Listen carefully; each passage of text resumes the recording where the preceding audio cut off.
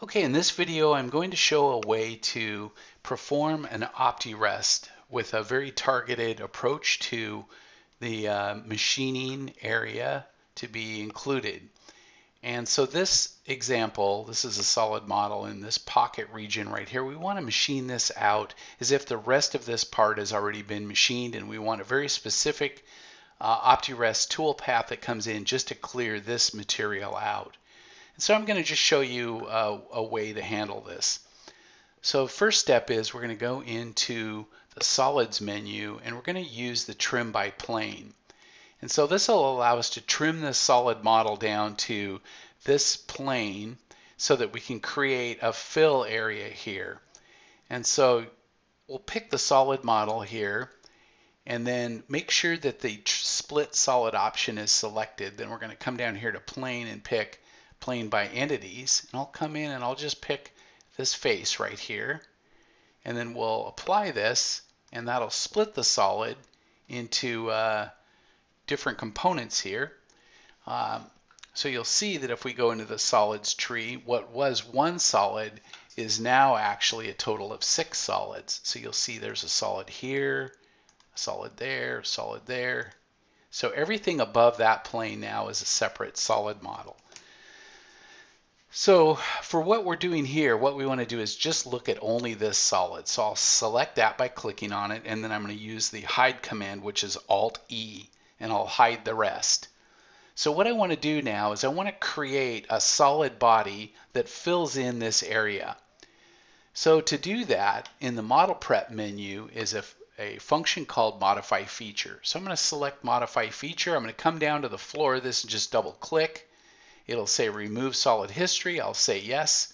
Now you can double click and pick up the rest of that region. And so now you can see that that area has been selected. All of those walls and this rib feature have all been selected. And then over here, I'm going to tell it to create a body. I'm going to hit OK. Now that's created a solid model that fills that. So to show that, I'm going to select that. I'm going to hit Alt-E and Alt-E again, and you can see that I have a solid model that is the area of material that we actually want to remove. So again, when it's time to machine this, what we want to do is consider this to be the stock. So what we're going to do is we're going to come up into the tool paths, and I already have some operations set up just to speed up the video here. So I'm going to go into the first operation, which is a stock model operation. I'm going to open it up, and then I'm going to show you that I've named this the lower pocket stock, and the model that defines that stock is this solid model, that new fill that we just created. I've got this modeling this as glass, so it'll be translucent, so we'll be able to see through it. And there's no source operations included. We're just going to hit OK, and we're going to generate that stock model. Okay, so now that that's generated, I can take that solid model that's there, and we can just hide that. So I'm going to go and use the blank option and just blank that. So you can kind of see there's a translucent representation of the stock that's there. Okay, so now that we've set that up, we're going to go into this Opti-Rest operation. I'm going to open this up. And I'm going to tell it we're going to do dynamic Opti-Rough, and on the model geometry we're going to select basically everything that's on the screen. We'll just select everything. But we're going to come in here to avoidance just to kind of show how this works, and we're going to make sure, let's make sure and avoid this solid. So I'll triple click on that solid.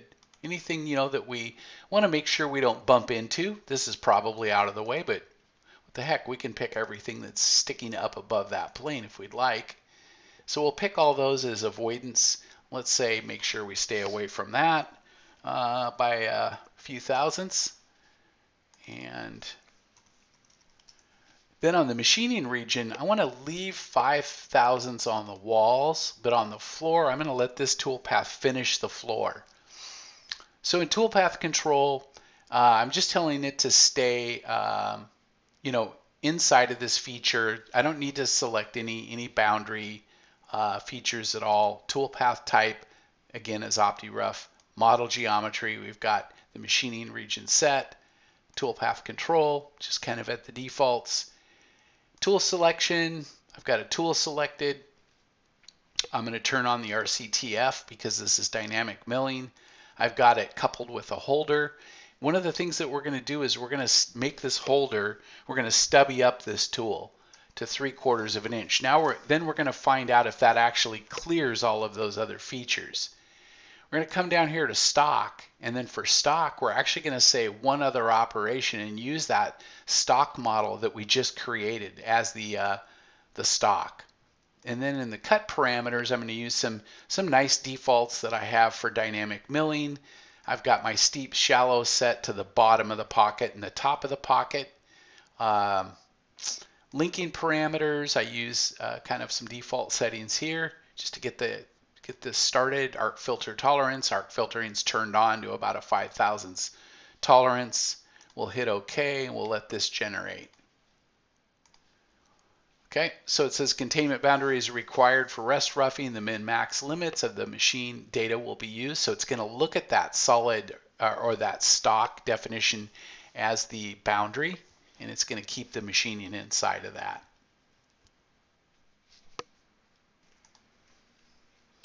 So after generating the toolpath, what we end up with is a highly optimized Opti-Rest that stays in only that area, machining away the material and avoiding these other features on the retract.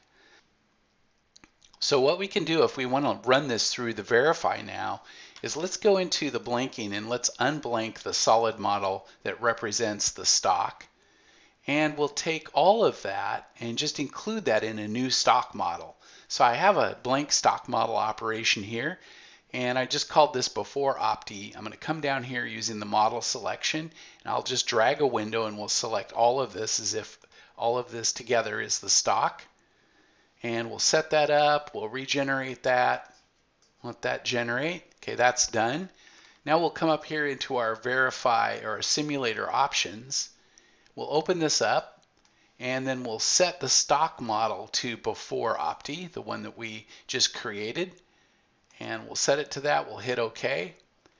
Then when we go to select operation number 2, which is the Opti-Rest, and we watch this run in simulation, we'll click the verify selected operations, let that process. This opens up, that's what it should look like before we start machining.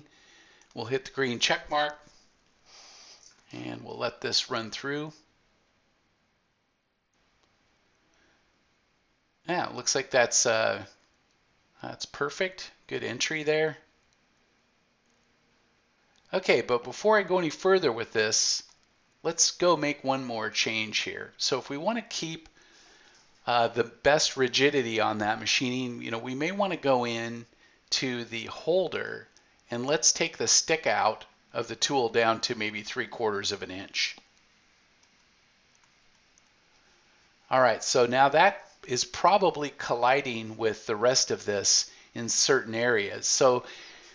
But we want it as short as it can possibly be. So there's a tool in Mastercam now under tool paths called check holder. So I'm going to use the check holder feature to test that particular operation for what is the required stick out. So we'll set up a holder clearance. I've got it 10,000, so I've got a shank clearance of 0.001. We'll tell it to perform test. What it'll do is it'll come back and it'll process, and it'll come back with a recommended projection. So it says that we need 1.56373 projection to give me the clearances that I'm after. I will turn the shading off so that you can see this area in red is where there would have been a collision, but now that's been avoided by having Mastercam automatically adjust the stick out of the tool. So I'm going to hit OK. We'll let it modify the holder. We'll go right back into the verify. Before I do that, I'll take this, select it, and let's blank that once again. And then we'll select that same operation, run it back into verify again.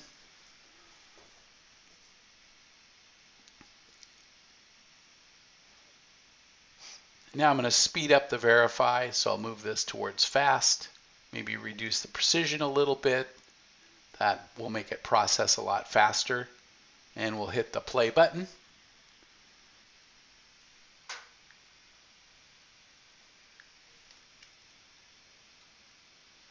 You'll see we get a highly optimized roughing that comes in. It forms in this rib ready for some finish machining.